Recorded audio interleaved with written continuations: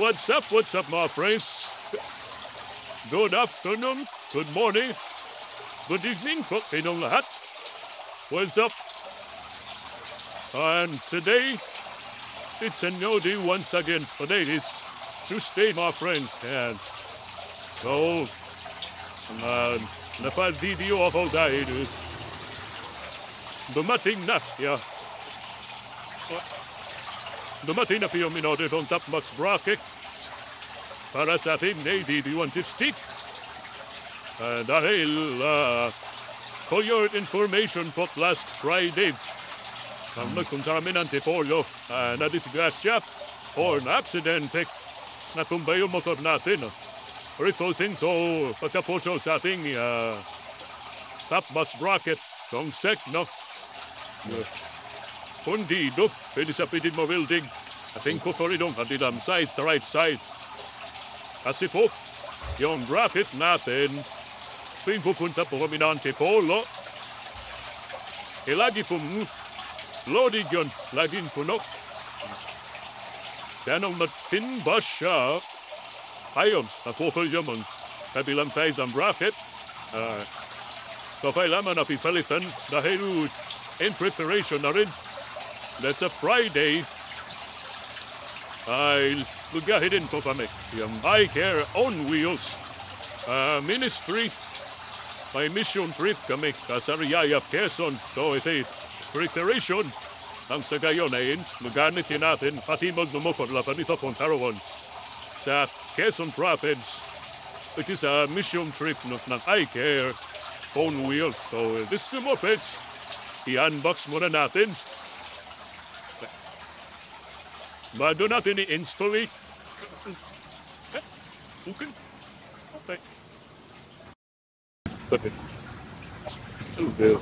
So ito na yung item. Panay dito, Gus. Na talaga ADV-150 metal. Siyan ba pala kinote ko yung mga tubo, pabilog. Thank you. Let's make our partner this pilit. Yan. So, unbox ko niyan and then of course, install not file. Alright, ulit mga friends, Joe McKinn's vlogs here. Kung balot pala mo na para sa Padatrimenting channel. Don't forget to subscribe, like, and share our videos, and also click that notification bell and select all, so that you will get notified every time I upload a new video, my friends. Alright? Let's go!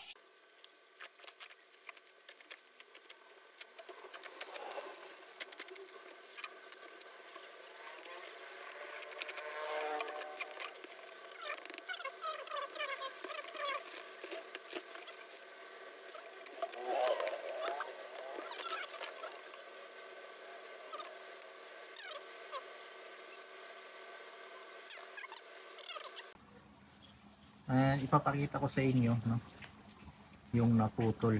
Yan, tinalian ko lang siya ng lubid para mapakinabangan ko pa nung makauwi kami sa bahay, no? Mga time na kasi nung time na naputol to, nasa paanan pa kami ng bundok doon sa Antipolo. Si bundok yung pinupuntahan namin. Yan, kung walang tali sigurado. Before that, baklasin ko muna yung top box natin para medyo gumana.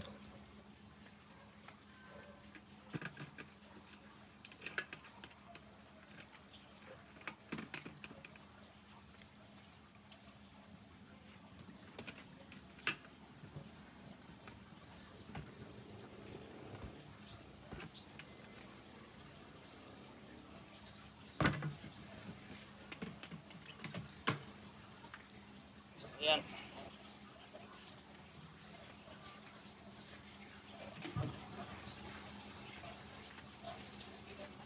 Ayun, tanggal lang yung top box natin.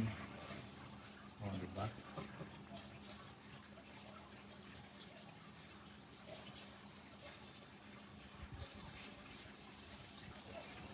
Tanggalin ko muna yung tali.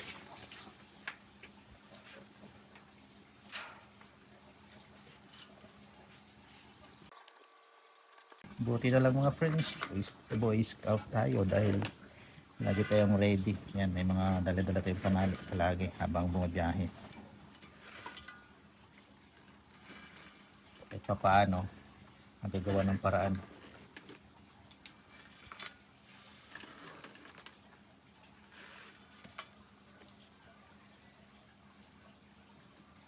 Ito na siya, oh. Ayan.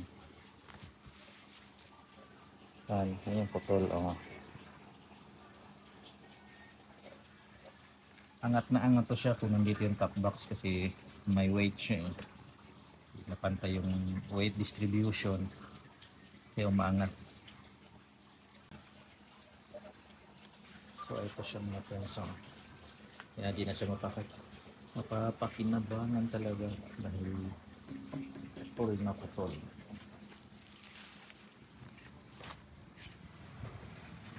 So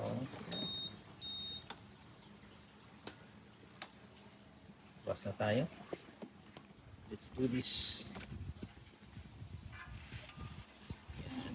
Klasin na natin yan. Dito yung mga tools.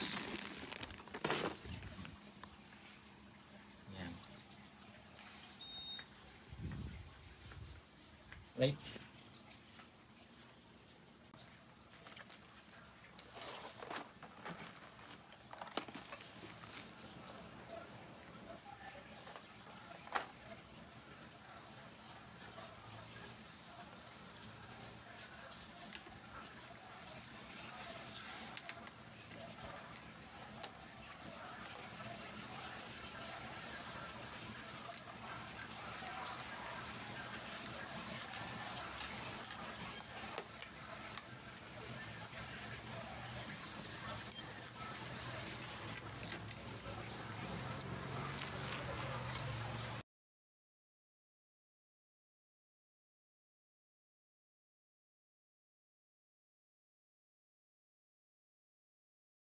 Yan, oh.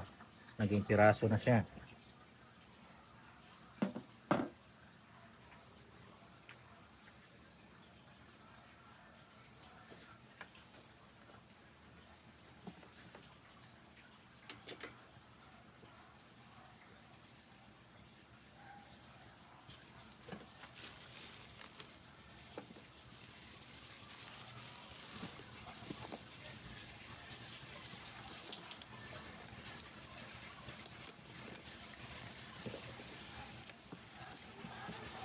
So yung mga tools ko nandito pala sa loob ng compartment.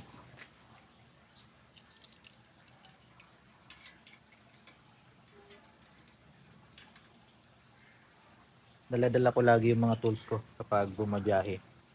Kaya medyo mabigat talaga yung kargada ko lagi sa motor. Kailangan laging may tools.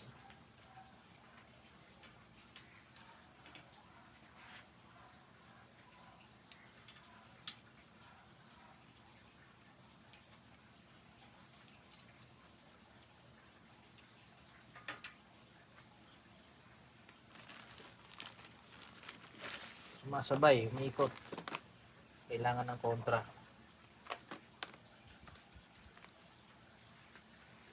Kontrahin natin.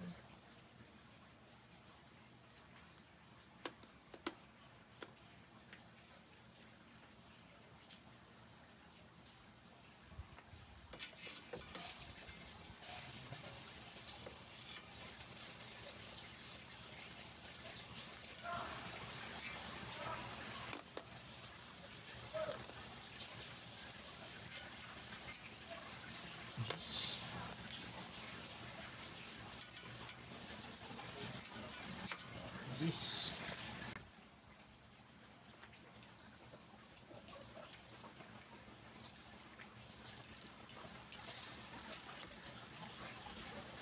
Masuk.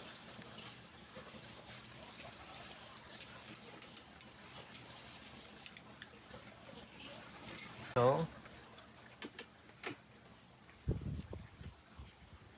might as well baklasin ko na lang.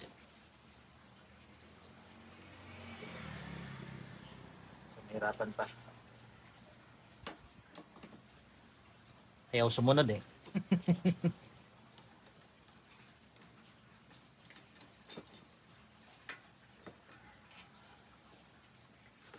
Oh. baklas na. So dito na siya baklasin kung mga nasa bracket. A few minutes later. So ito na siya mga friends. Pinabit ko muna yung steel plate dito para sa bracket. Sa top box. Ayan. So nagbago ako nagbutas kong panibago dito. Kaya walang ibang mapagsalpakan. Kasi yung butas niya ayan Yan. Yan. So wala siyang tinatamaan. Hindi mo rin siya ma-adjust kasi tumatama na siya dito.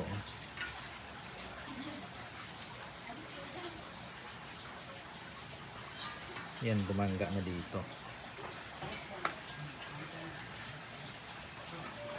So let's try.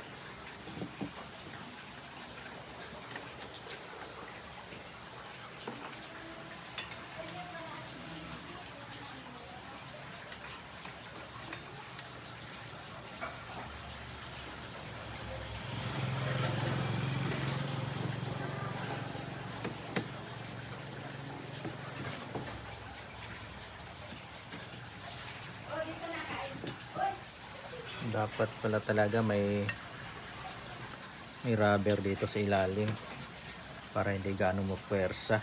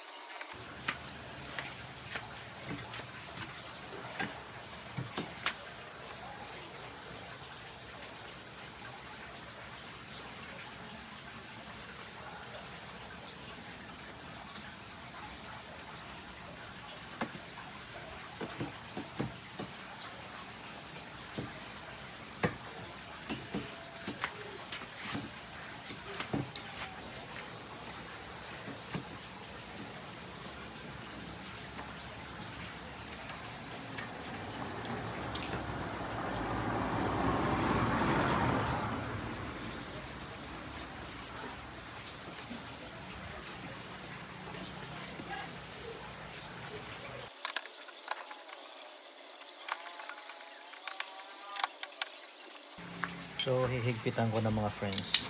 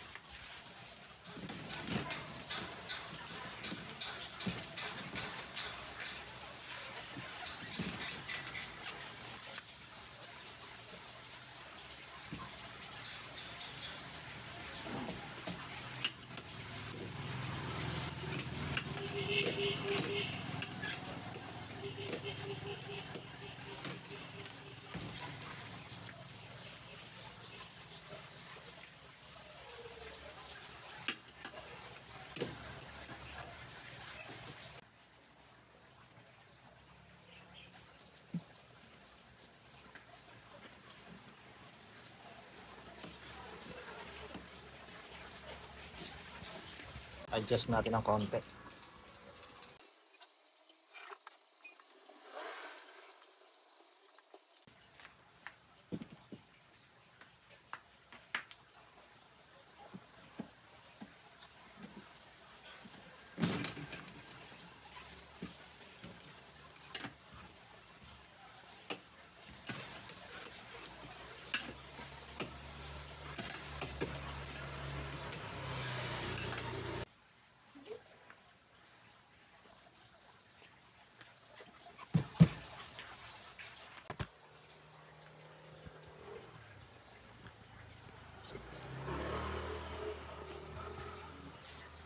So ayan na siya mga friends. Diba? Ito yung grab bar niya. Gusto yung sa kabila.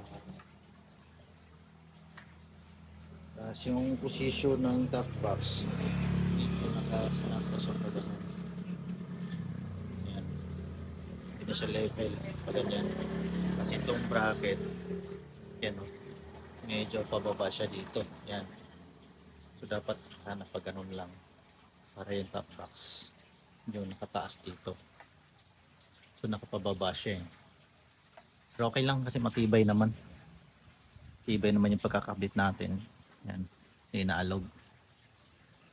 Bumili ako ng panibagong mga bolts and nuts.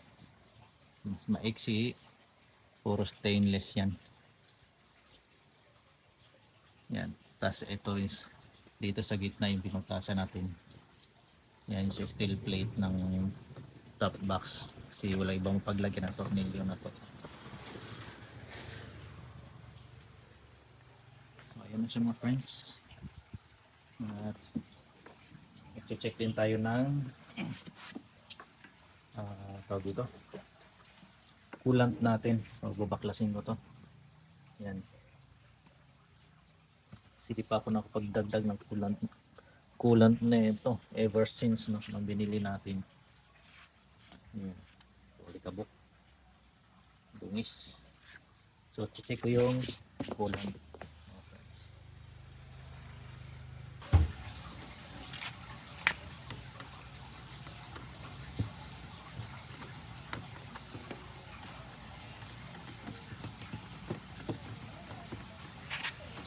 Maluwag na yung mga screw ha.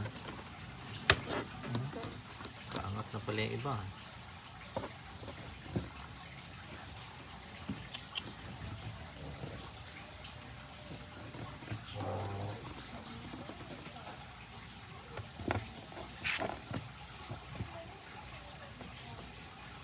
Kailangan Quezon Province po yun sa Sariaya. Marilao. Ayaw umikot isa.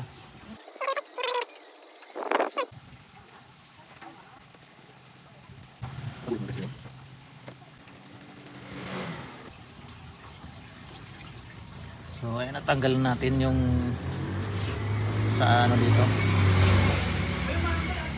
step board, dungis oh. Linisin natin ito bago ikabit. Ang dungis din dito.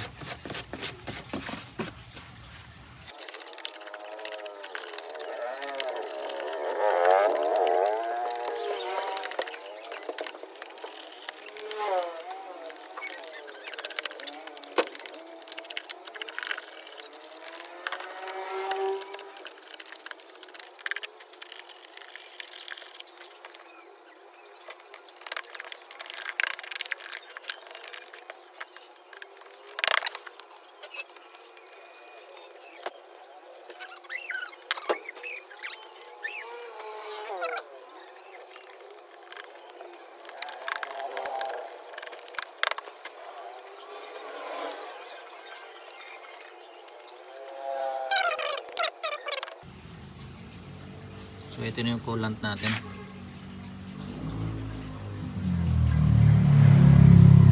Lagyan namin ito for all engines. For all engines. So sa lahat. Kulay pula.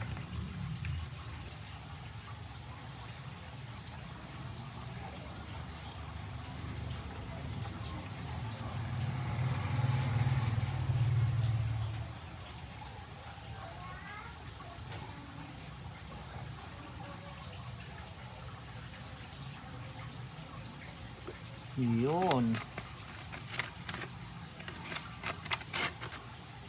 Okay na yun, hindi rin pwede sobrang puno.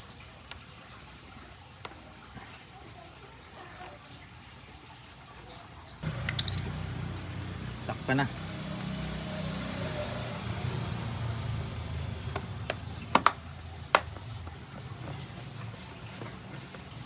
Alright.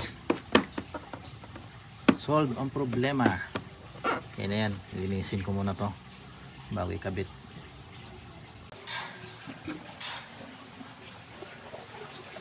At eto na nga siya mga friends, tapos na natin siyang ma-install. Ayan. Dito.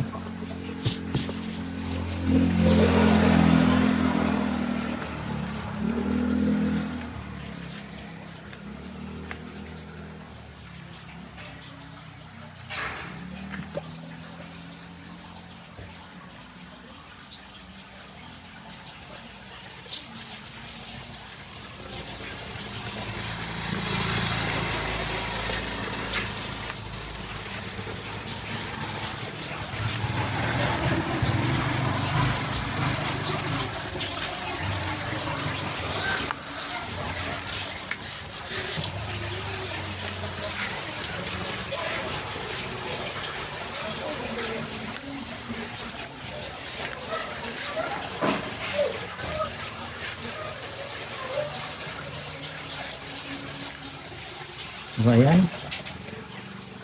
salamat muli sa inyong panonood. Don't forget to subscribe. No more Ken's Vlogs. Babush.